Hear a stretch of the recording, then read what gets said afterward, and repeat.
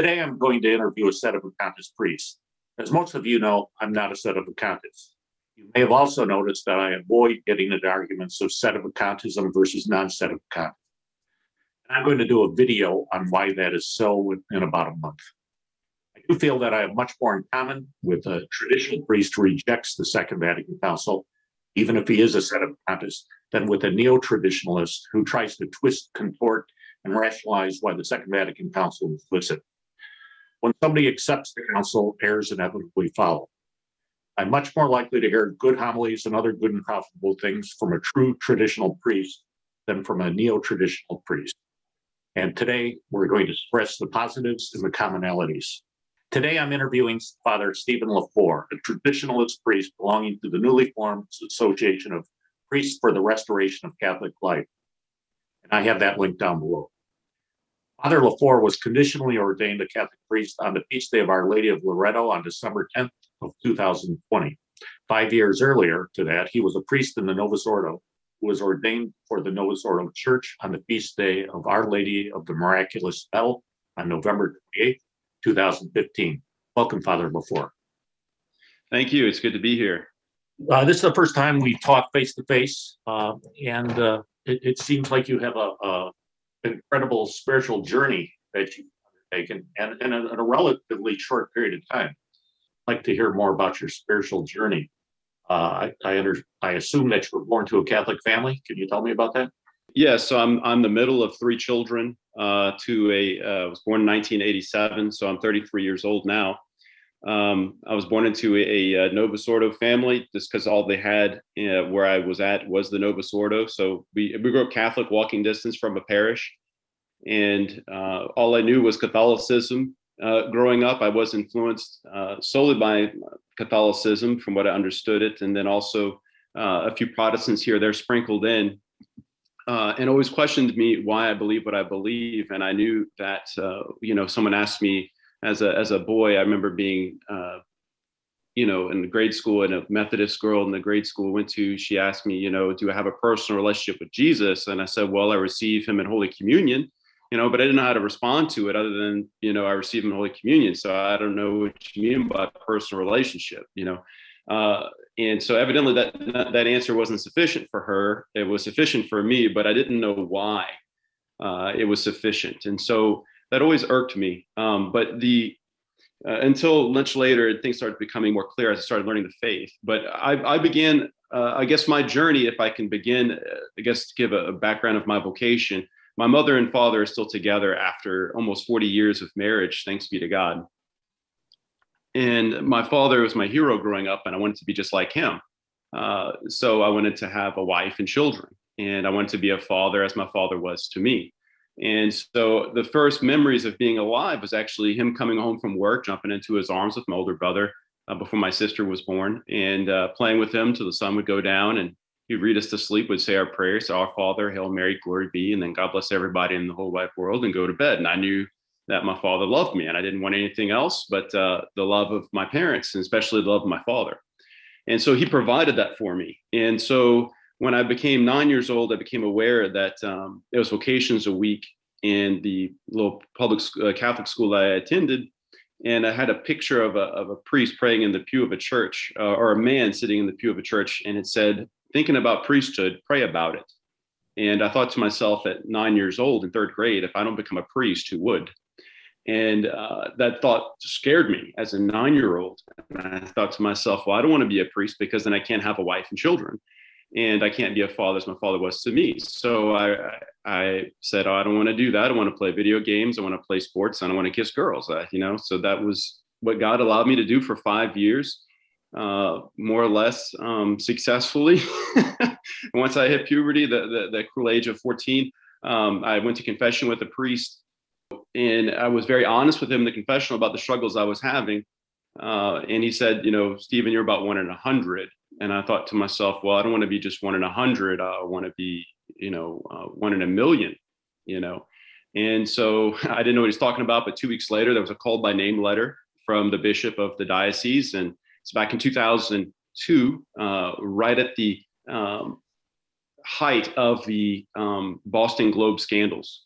Of of pre-sex abuse scandals. And so to have a call by name letter at that time, my mom was vehemently against me discerning the priesthood. She did not want me to lose my soul being a priest, especially with the deviancies that she was aware of and she wanted to shield me from.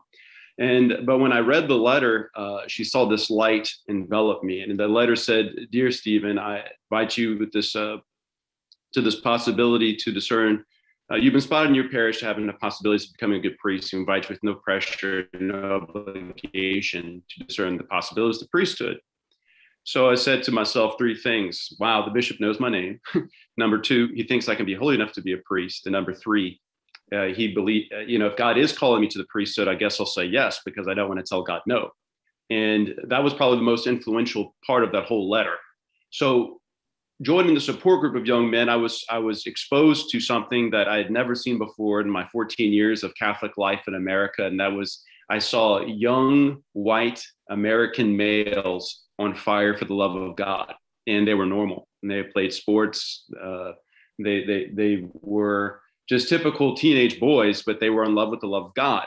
And I never saw that before, that it was possible to be a young Catholic man on fire for the love of God and had this joy that I wanted. And so it began this desire and thirst within me to begin desiring God's will in my life. And I was told, do God's will and you'll be happy from this day going forward, no matter what circumstances you find yourself in. It's good advice. Whatever walk of life, do God's will, you will be happy and you will have peace. So thus began a journey. I went on retreat shortly thereafterwards. It was actually May 31st on this retreat. And I received the gift of tears and the profound love of God the Father. It was right before midnight mass. Keep in mind in the Novus Ordo that that's the feast day of the visitation when Mary visits Elizabeth. And it's the first instance of Eucharistic adoration when John the Baptist leaps in the womb and the presence of the divine Lord in the womb of Mary. So I said a prayer to God that it wasn't an Our Father, a Hail Mary, and a Glory Be. And I said, God, you've led me so far to show that how good you are. Whatever you want me to do with my life, I'm going to do it because you're so amazing.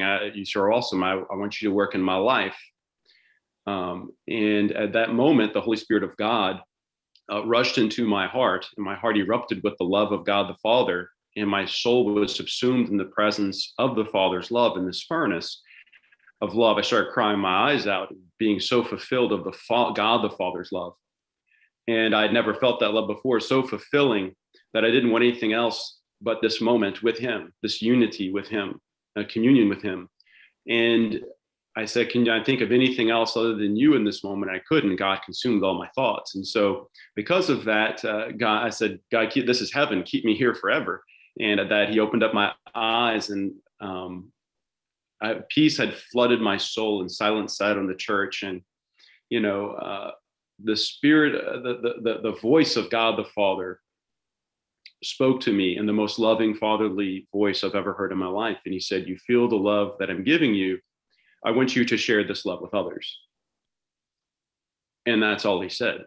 And this being the core of my vocation, this one line, you feel the love I'm giving you. I want you to share this love with others. And so I knew in that moment, in the core of my soul, that I had to be a priest. I had to be totally devoted to God the Father so that I could be the living expression of his love on earth. And shortly after that experience, went into Mass, and the Holy Ghost began teaching me the parts of the Mass, why we have a liturgy of the Word at the time and a liturgy of the Eucharist. And so, and then when it got time to the elevation of the host, and this is very pivotal, it's very important, because then I started hearing the voice of Christ very vividly, powerfully, locution of Christ's voice. And when the priest elevated the precious body of our Lord, the voice of Jesus spoke, and he said, you see what this priest is doing? I want you to do this for the rest of your life.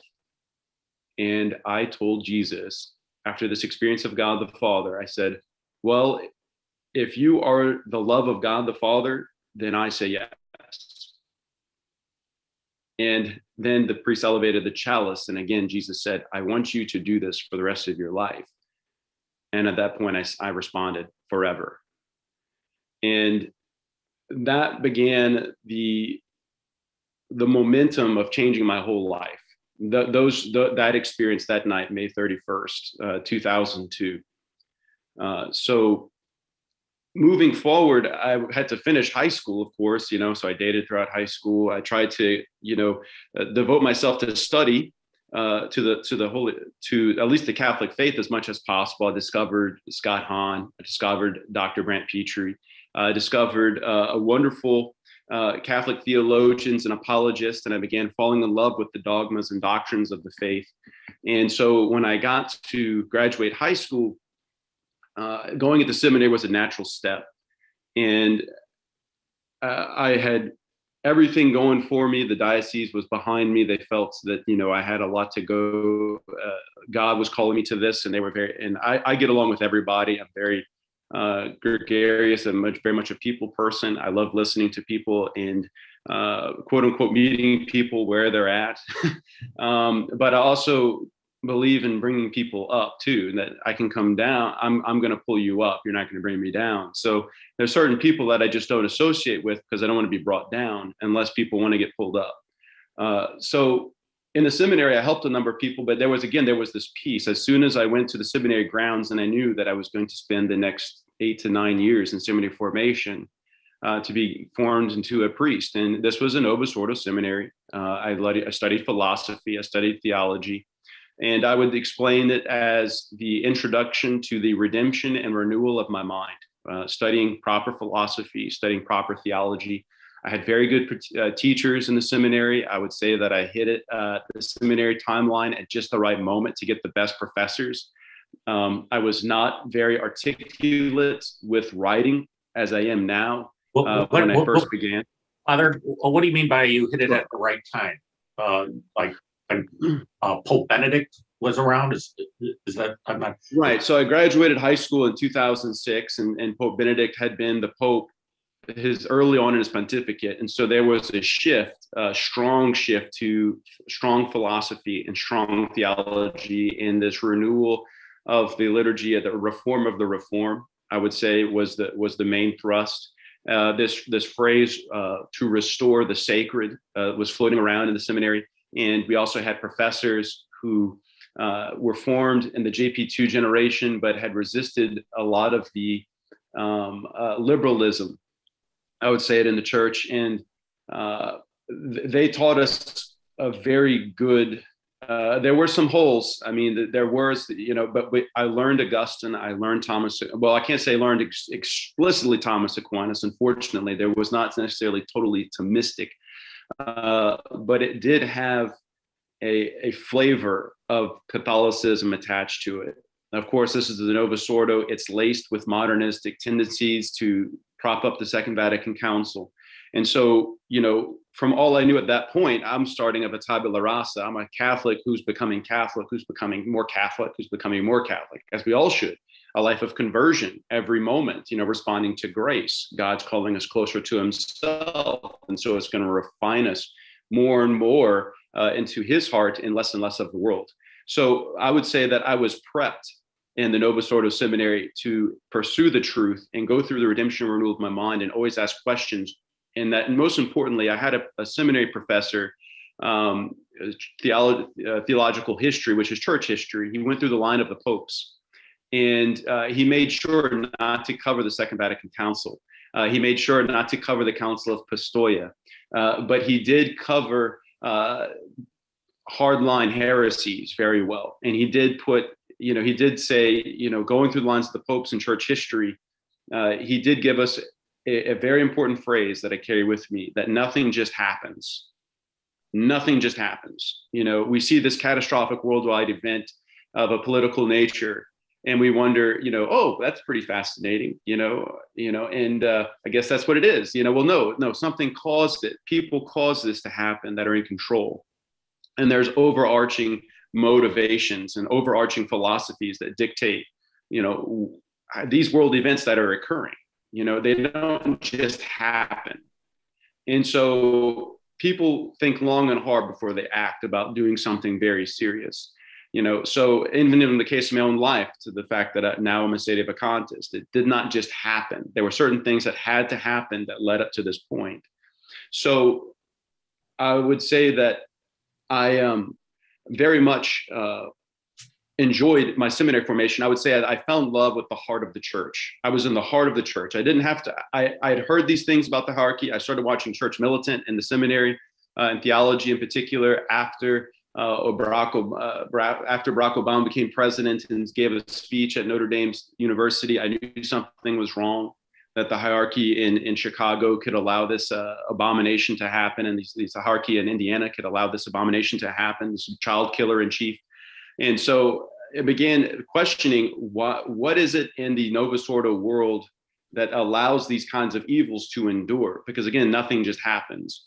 So, but again, I was very naive. Hope springs eternal. I'm a very gregarious and accepting person of most people. And so I give people the benefit of the doubt. You know, I might have heard corruption about some bishops over there, but certainly couldn't have been my bishop. Certainly couldn't have been the neighboring bishop, couldn't have been the bishop that's running the seminary, you know, couldn't have been, you know, X, Y, and Z, couldn't be the Holy Father. You know, of course, he's trying to fight all these corruptions. But then you realize when the wool is lifted, you realize they're complicit into all of this. And so anyway, again, at this point, it's 2014, 15. I'm a transitional deacon, and I'm also soon a priest of the Novus Ordo. I loved the Novus Ordo with all my heart. I wanted to restore the sacred. I wanted to bring as much incense to the liturgy as possible. I wanted to, and this was a sign, I wanted to keep my canonical digits together after the consecration of the host. And I was told by my seminary formators, you can't do that. That's against the rubrics. And I thought, that's interesting. Okay, so I'm going to be obedient to Holy Mother Church, but I'm wondering why Holy Mother Church is asking me to keep my canonical digits apart, and why to wipe them on the corporal. And there's no way of properly purifying the corporal and making sure that particles of our blessed Lord are taken care of. So these things that I kept in mind, I filed away in the back of my head. But again, I'm naive at this point. I'm 27, 28 years old. I trust the hierarchy has my best interest at heart. And so when I promised respect and obedience to the Novus Ordo bishop at the time, who, by the way, on the eve of the Year of Mercy, gave a homily, beautiful homily on always err on the side of mercy. So funny enough, there was 9 weeks into my Novus Ordo priesthood, I was hearing confessions of confirmation students. And this is where the story gets radically different, because you'll hear beforehand, before this point, you'll hear a lot of good consolations that come from God. He will hear very little of the cross. Now, there were some crosses definitely in my formation. And I don't want to just simply gloss over that. There were crosses, but the majority of the cross that would define the rest of my life was about to ensue. Now, this also was going to ensue for a number of reasons. Number one, because God loves me and he has allowed the admonishment of his son, and God admonishes all the sons that he loves. And if he doesn't admonish us, then we're bastards. We're not sons, according to Hebrews chapter 11. So that's the first thing. So an admonition for my own sins, but then also to God allowed this to happen because of grace. I asked God in high school to be a saint. I said, God, I will be your priest if I can be your saint.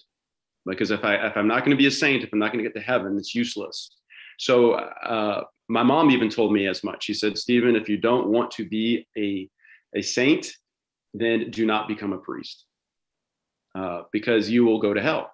And you know, this love, very strong, but very loving words from my mother. And so because I asked God to make me a saint, he allowed what was going to happen ensue. So 9 weeks into my Novus Ordo ordination, I was in the parish. Again, this parish was a circle church. It had a mummified Jesus on the crucifix.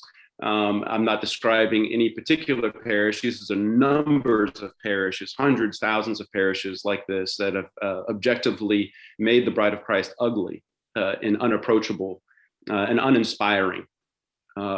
So again, trying to work with it and work with it, because this is the bride that I've given my life to, and I'm going to work to restore her. I'm going to work to love her back to health, again, through the Novus Ordo.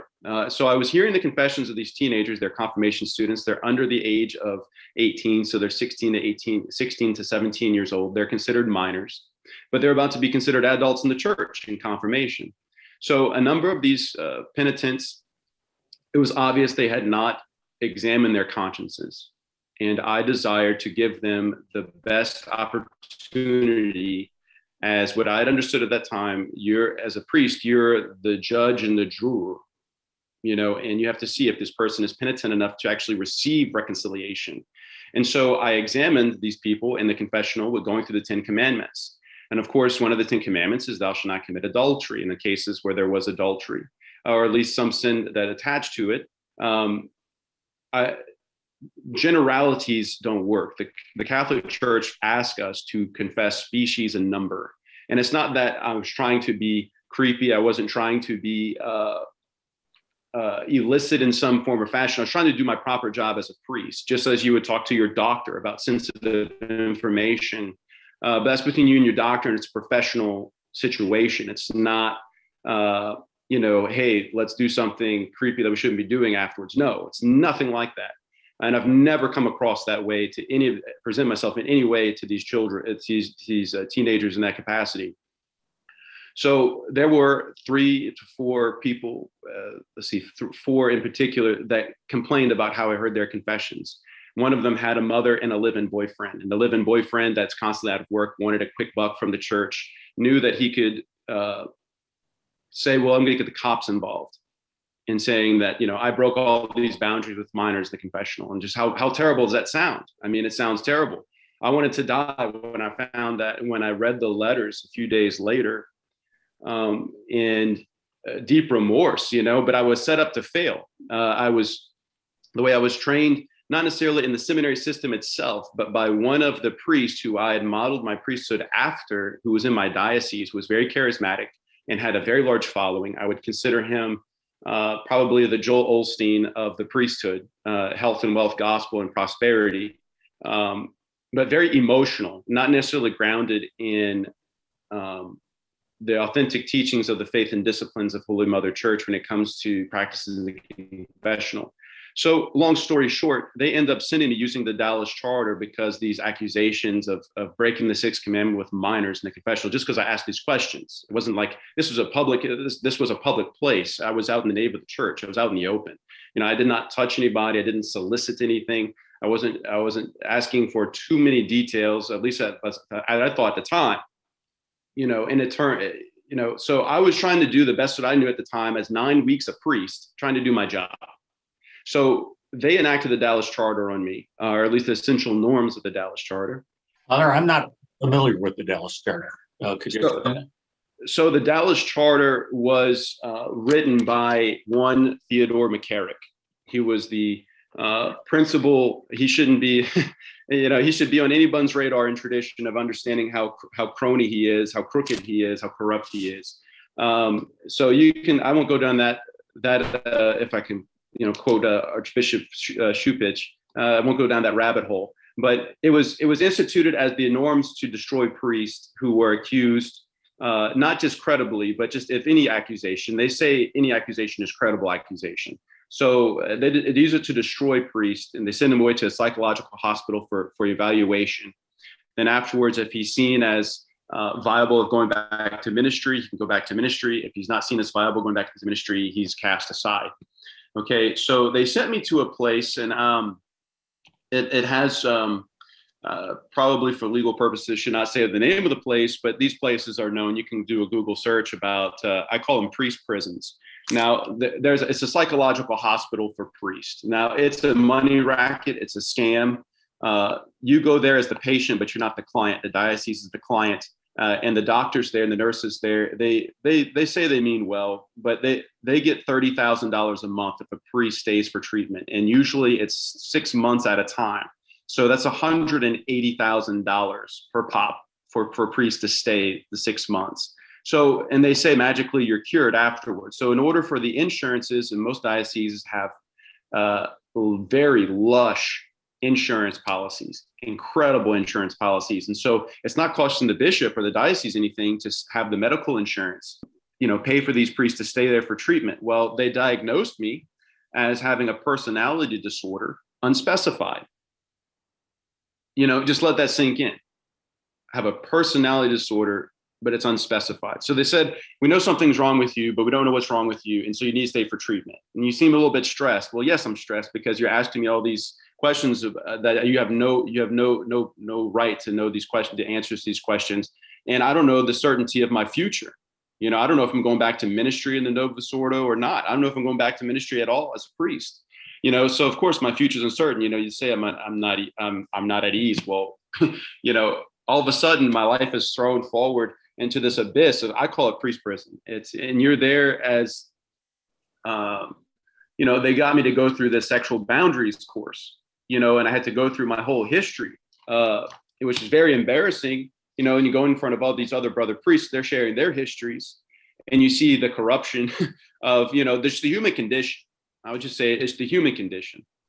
Were there other priests there at the same time? Oh, of course. I mean, you had 30 priests there at any given time.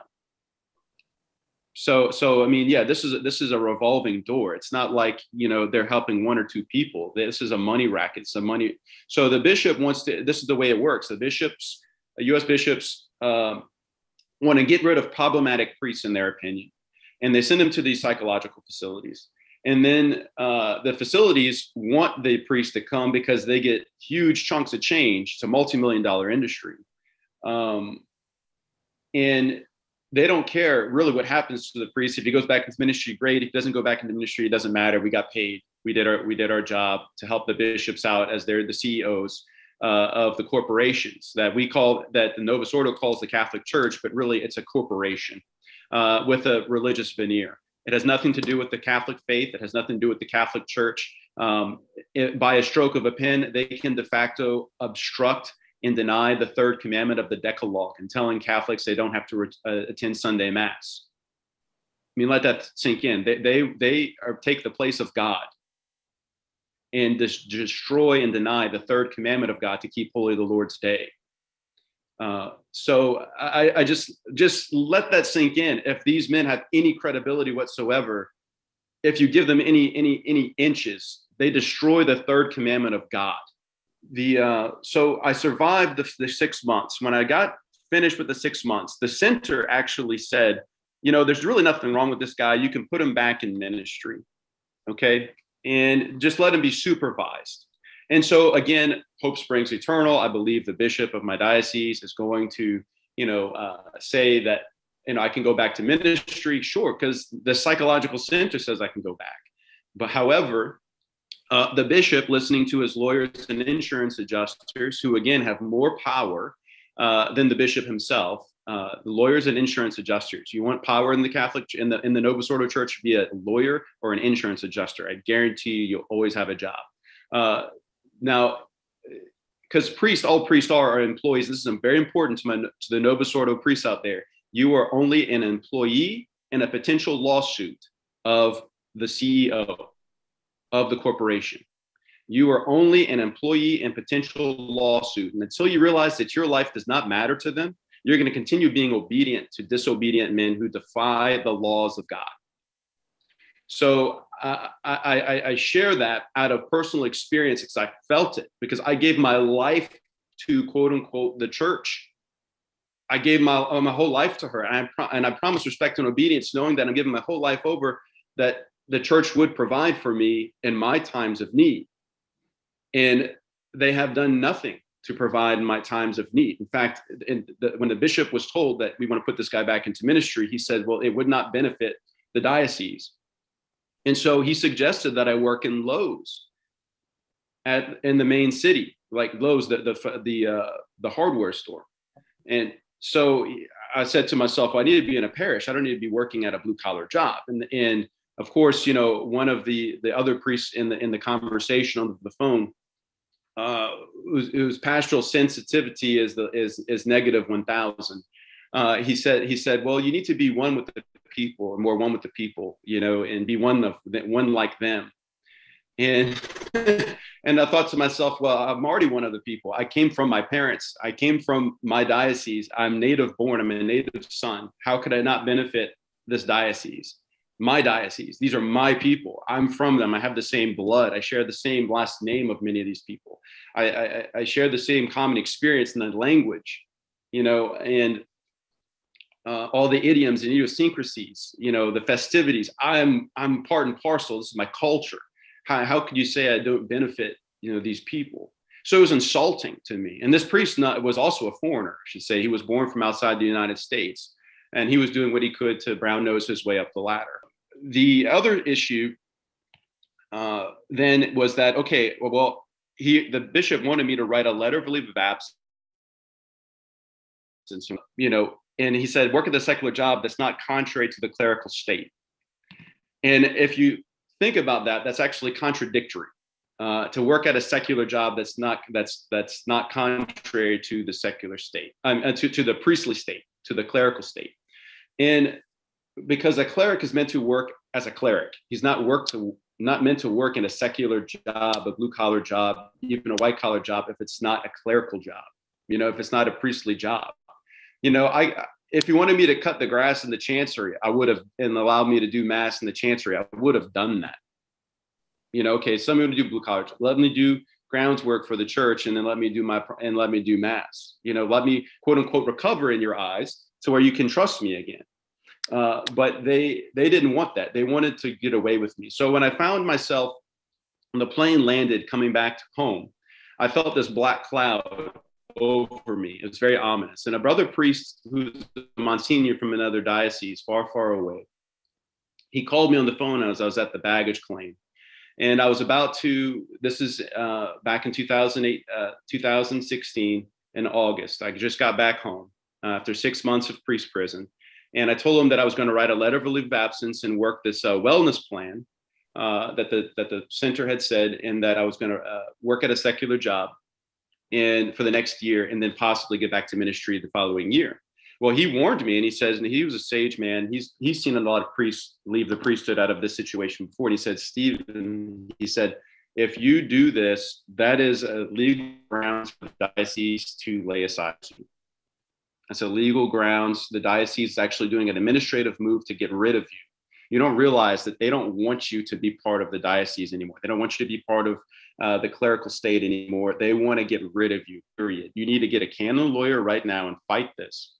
So again, I see the issue. I'm trying to fight the bishop, who's supposedly a successor of the apostles. He's nothing more than a eunuch and a hireling. He's incapable of spiritual fatherhood, and he's a hireling. He's a mercenary. He's paid off by the state to monitor the corporation. He's paid off by those higher than him in the corporation to continue the machine. I began fighting canonically, and some interesting notes. The bishop did not accept my canon lawyer. My family was paying for the canon lawyer, and it took the diocese 10 months to actually give me an accusation of what they were accusing me of directly, which were false, but they were direct to accuse me to get the canon law process going. But they denied my natural law right to self-defense. They did not let me use my canon lawyer. And for the first 10 months, the argument was, let me use my canon lawyer. And they said, well, no canonical process is envisioned or engaged right now once you do your wellness plan. And I'm like, I'm not doing this crud. I'm not putting my vocation on the line. I worked too far and too hard, and God has told me to offer the mass for the rest of my life. So I'm either going to do that in exile for the rest of my life, or I'm going to do that fighting you in canon law, or I'm going to, at the time, or I'm going to go back into ministry, public ministry. So, of course, because the 1983 Code of Canon Law is written by bishops, for bishops, to be interpreted by bishops the way they want, they can manipulate it however they want. And so the bishop still denied me my canon lawyer of choice. And then the bishop actually picked a canon lawyer that he went to seminary with, who's now a canon lawyer in a neighboring diocese. He drove over, came look at my case, and he called me the next day without my approval. And he told me, I have some questions for you looking at my case. And so he looked at my case and he said, Father Stephen, there's nothing here. I don't find anything here that you're guilty of that should stop you from going back into ministry. And I said, well, thank you. I appreciate that. He was honest. And this was a guy who was hired by my bishop at the time to actually go through the canonical process. And he said, you're not guilty of anything here. I mean, it was imprudent, to, put those teenagers on edge like that. But I mean, you can learn not to do that very easily. So yeah, you're right. I learned it within 2 minutes, being slapped on the wrist, say, we don't hear confessions like that. Okay, fine. I'll turn people away now if we're not, disposed to go to confession and say, find an examination of conscience on the internet, go through it and come back whenever you properly examine your conscience. It's not, and so that's the way that I approach it now. If someone's not disposed with contrition and knowledge of their sins to confess them properly. So this canonical process, I'll fast forward, was dragged out in an ungodly, inhumane manner for 4 years. So five years total, I was in exile. I was offering mass at my grandparents' house, was able to live with them for a time, which was great in their old age. I was able to take care of them and offer them daily mass. And they had been attending Sunday mass their whole lives and never went to daily mass. And so I was able to go through a 3-year cycle of the whole lectionary of the Novus Ordo Mass with them. It was at that time too, I started doing ad orientem masses, facing the altar, facing God, not my family. So I went from versus populum to ad orientem. Again, this is the idea of restoring the sacred. It was the idea of reforming the reform. And so I went through a whole 3-year cycle. And we're now on 3.5 years to almost 4 years of exile. And I asked St. Joseph in a novena to put me back to work. So it was Labor Day weekend. And then on the 9th day, a traditional minded priest in the diocese that I was at, that I belonged to, I was living in the backyard of the chancery, virtually in the shadow of the chancery, unknown to many people, where I was hiding out. Sometimes the closer you hide to your enemies, the harder it is for them to find you. So I stayed within their backyard, offering these private masses for my family. And it was great to minister to my family. And I think God in his providence knew that I would not be seeing my family for a very long time. Once he would settle the dust, once the dust would settle. And I would just explain it as I was in a desert. I asked God to open up doors. He said, Stephen, there's no doors in a desert. Just keep on walking. When you get out of the desert, there'll be a door. Trust me. And so I was patiently waiting. There was a number of trials that happened in the desert. Again, God sends manna, God sends quail. He sends many graces in the desert. There was also many consolations, one of which, because I got to meet this traditional-minded priest in the diocese, he reached out to me at the end of this 9-day novena to St. Joseph. And he said, how would you like to start ministering to real Catholics? And I said, well, that's what I was ordained for. I was ordained to minister to real Catholics. And so he introduced me to the traditional Catholic community in my diocese, very small community, but they're all homeschool families. They had large families.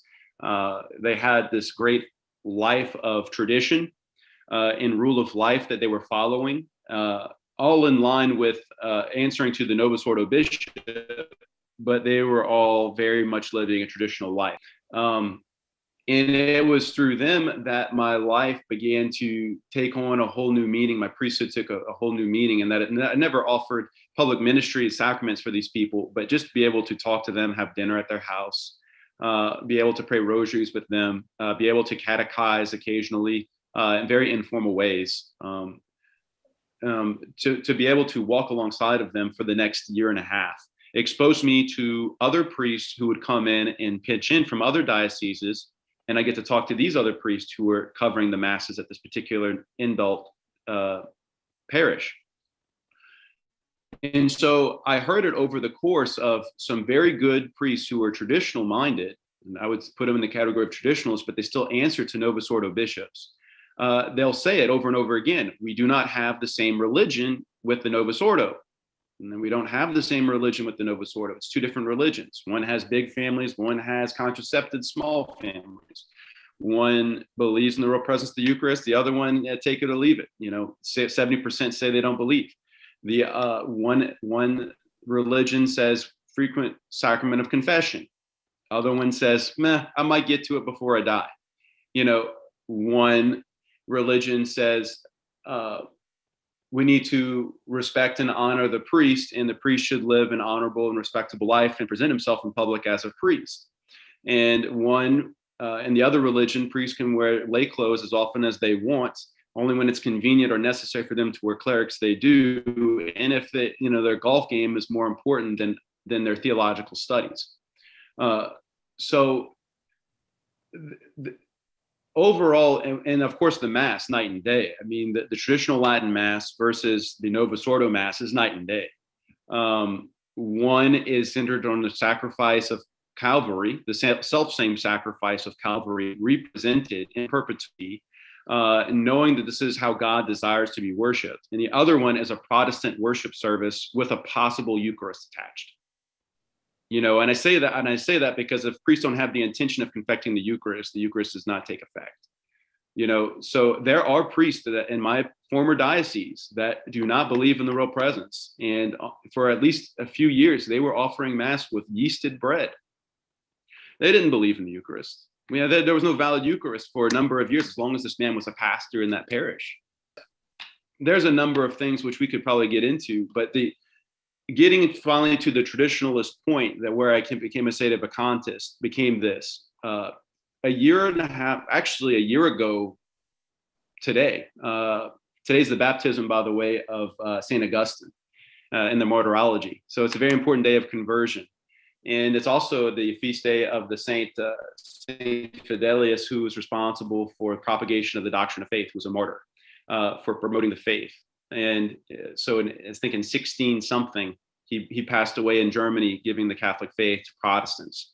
Many people were converted back to the faith. And it's just proof that Catholicism makes Catholics. Protestantism makes Protestants. And Protestantized Catholicism makes Protestantized pseudo-Catholics.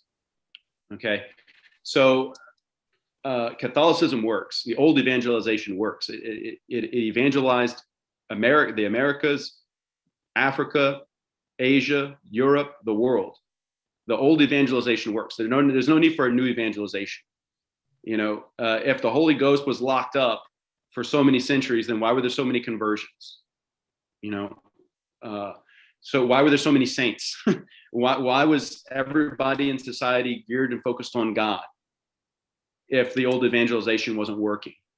Again, we'll get to that later. But to continue on with the story of how I became a traditionalist was that while I was in exile, apart from meeting this traditional-minded priest and other traditional priests who were coming into the diocese to cover masses, I got exposed to other brother priests around the country in the Novus Ordo who were thrown away, just like myself. There's hundreds of us, if not thousands, who are thrown away because, again, we're just employees and potential lawsuits. And so there's an organization that exists named Opus Bono Sacerdoti for the good work of priests, based out of Michigan in the Archdiocese of Detroit. And they reach out to priests who are in exile. And they do a lot of good work for paying for canon lawyers, paying for retreats to happen for priests that want to come and fraternize with other brother priests who have been thrown away. And it was in this moment where I heard that my story was repeated over and over and over again. This was a playbook. Again, nothing just happens. These bishops don't just make these cruel decisions on a whim. There's a playbook that they all follow. And so seeing that there were a number of priests at these retreats that obviously they should not be back in ministry. They did some terrible things. They also had priests that were thrown out of ministry and they did not so terrible things. Like myself, I heard confessions unfavorably without proper disposition to hear them appropriately with teenagers, but that was an easy fix. It wasn't like I was trying to do something creepy. There's another priest not in ministry that was there. He was out of ministry because a woman actually came to his desk and she tried to make a move on him, and he pushed her off of her. And because he pushed her off of him and refused her advances, she made a claim that he sexually harassed her. And this guy deserves to be back in ministry. It's ridiculous that he's not back in ministry. But again, he's still sidelined today. He went through his whole canonical process. And this case came back from Rome and said, get this guy a job. And his archbishop said, well, I'm the chief shepherd of the diocese. And I say, you can't go back to ministry until another 5 years pass. And so they begin this waiting game, and they wait you out. They want you to quit, period.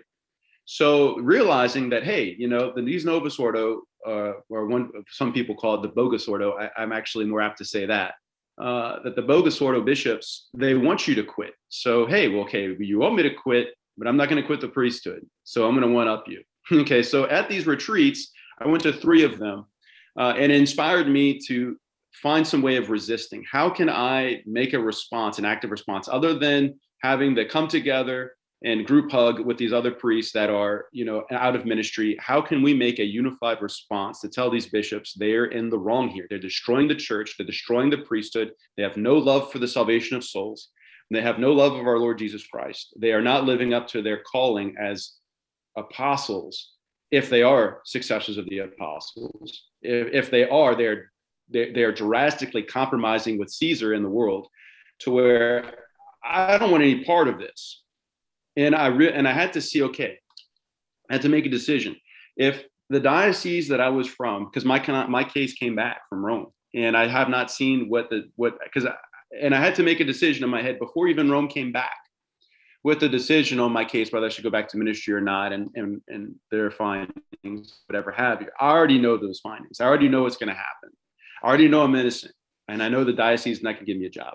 I know that they're going to want me to go through all these psychological hoops, turn me inside out like a pretzel, to go through the brainwashing all over again, to try to get me on board with the Novus Ordo propaganda machine. And I'm in a position in my life where I believe 100% the deposit of faith.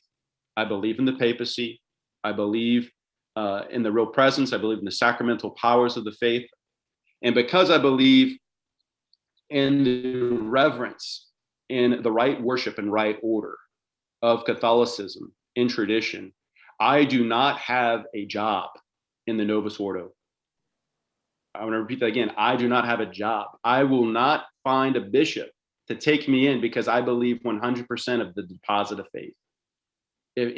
Not to boot, I'm a white American Catholic male, which is, again, another strike against me. I'm not just full-bore Catholic. I'm also a white American straight male, so this is what the left, wants to destroy. They want to destroy Christendom. And when I realized they want to destroy Christendom, they want to destroy the faith. And all you needed was the scamdemic to show what was happening. I mean, the wolves revealed themselves. The wool was taken off and the wolves came out. And the devil was able to feast. And people died without the sacraments of Holy Mother Church.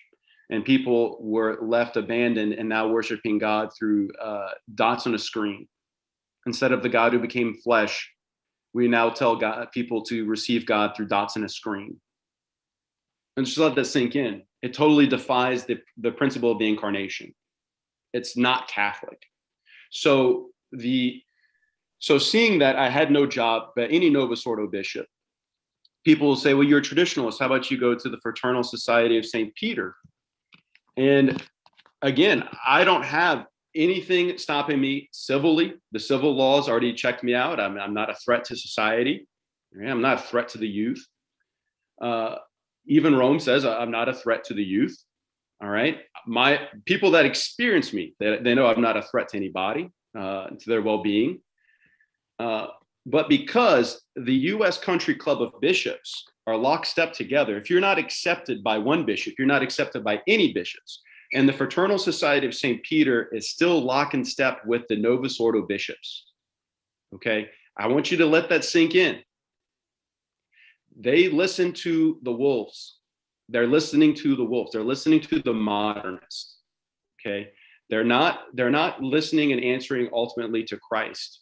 They want to say they're being obedient to the apostolic succession. There are 80 bishops in this world that still carry on apostolic succession with the full deposit of faith that do not compromise the faith. There are still 80 such bishops with proper holy orders, with proper rites, consecrated bishops, not ordained bishops. And there's a distinction. Maybe that can be another discussion for another time, because that is huge, because Vatican II changed not just the mass of ordinations. And so knowing that I don't have a job with the Fraternal Society of St. Peter, in some society of St. Pius X, because they're trying to get on board with, and they have proper orders. They're trying to get on board with Rome and say, please take us back, let's be in communion with one another, but let us keep our tradition. And they won't take somebody like me because they're not accepted by the country club. So then that allowed another situation to unfold, to where when I went to the last retreat on this Opus Bonus Sacerdote retreat, the third retreat I had attended, I met a brother priest who was there, who was a sedevacantist. And he told me that he had a parish. And he told me that he had a mission church too, and that he was doing a lot of good work, and he said, the best thing you can do is leave, just walk away. They don't have the faith. Come follow priests and bishops that have the faith. And he invited me, introduced me to Bishop Joseph Masick, who is of the Tuc line. Archbishop Tuc, for those that don't know, was from Vietnam. He was consecrated a bishop by Pope Pius XI, and Pope Pius XII was one of the co-consecrating cardinals at his episcopal consecration. He was given a mandate to consecrate bishops without Rome's approval because he was going back into communist Vietnam. Well, with the change of this that happened at the Second Vatican Council, Archbishop Lefebvre of happy memory and Archbishop Tuc decided that they would begin preserving the authentic expression of the traditional Catholic faith that was in lockstep with all the popes before Vatican II, to endure the entire deposit of faith in the traditional rites. And so Archbishop Tuc consecrated 6 bishops, 3 in Mexico and 3 in France. One of the bishops in France is the lineage of which Bishop Masick received his episcopal consecration. He himself was in the Novus Ordo, and he made it very easy for me after meeting with him to understand this transition from the Novus Ordo world and Novus Ordo bishops to traditional bishops. And so I received, knowing that I had gone through all the formation of the priesthood in the Novus Ordo, I have a philosophy degree, I have a theology degree, I have a master's in divinity. Knowing that I have a lot of pastoral experience, he was able to ordain me properly to the priesthood of Jesus Christ on December 10th, 2020. And thus began the journey we find today, which is very recent. Additionally? Yes, it was conditional ordination. And people will ask, why go through a conditional ordination? And well, it comes from Pope Leo XIII in his encyclical that dealt with handling Anglican priests who were converting to the Catholic faith, who wanted to remain Catholic, who wanted to become Catholic priests. They had to be reordained because they had lost the right. They changed the Anglican Church changed the rite of ordination, and thus invalidating the priestly line of succession, the apostolic line of succession. So they had no real bishops and no real priests. They did this for 100 years after Henry VIII broke from Rome. For this 100 years, they did not have valid bishops or priests that were being to renew the old priests and bishops. So when the old priests and bishops died 100 years later, they had no more apostolic succession. They said, oh no, we did a wrong thing here. So they restored the old rite. And in restoring the old rite, they did not validate the priesthood in the episcopacy because they had no more valid bishops and priests. So when you change the rite, not saint, he should be a saint. If John the 23rd could be a saint, Leo the 13th could be a saint. That's all I'm saying. That's all I'm trying to say. But we'll cover that, what it takes for a pope to be a saint. Before Vatican II, you actually had to do a miracle while alive. Now you don't have to do a miracle while you're alive to be a pope saint. But the stricter for popes to be saints in tradition than it is actually in the Novus Ordo. But to not lose track, let's see. Leo XIII said, because this is not what the church intends when it was doing its ordinations, when the Anglicans and the Episcopalians were doing the ordinations, it's not what the church intended, it was not valid. You get what you ask for. In other words, if you're not asking for God to make this man a priest, if you're not asking for God to make this man the fullness of a priest, you're going to get what you ask for in response. So Pope Leo XIII did that, and he said it's right and necessary and just to conditionally ordain when there is seen as doubt, when it's doubtful. So knowing that a previous Pope, Leo XIII of happy memory, said that in his encyclical, It's on the nullity of Anglican orders. And it was written in, it was about 1890 something. So I guess to continue, so whenever in 2012, 20, at the end of that year, I was ordained conditionally to the traditional Catholic priesthood, to the Catholic priesthood, the same priesthood, just done with the proper rites, so to make sure it's done with the mind of the church, to make sure shore up any doubts, that if there is any invalidity in what I was doing before, it shored up anything, so that, because Catholic teaching, it's a good practice that if we have any doubts that what we're doing is not the right thing, then we need to take rid of all doubt. Otherwise, it becomes sacrilegious. So I do not want to offer sacrilegious masses, knowing that I was ordained in the Novus Ordo by a Novus Ordo bishop who was ordained to the episcopacy by other Novus Ordo bishops who had changed the rites of ordination and episcopal consecration. And so having a proper lineage of order became that much more important to me, to take away all doubts and to also open up the world of possibilities for my priestly ministry. If I wanted to continue into ministry as a Catholic priest, I needed to be conditionally reordained.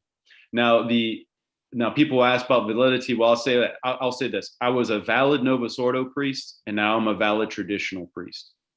All right, so I'll just nip it in the bud right there. That everything I did according to the Novus Ordo, I was valid, and everything now I'm doing in tradition is now valid. And so, but I do not hold on to the old. I'm not the old. I say the old man. I let go of the old man. I'm now part of the new man.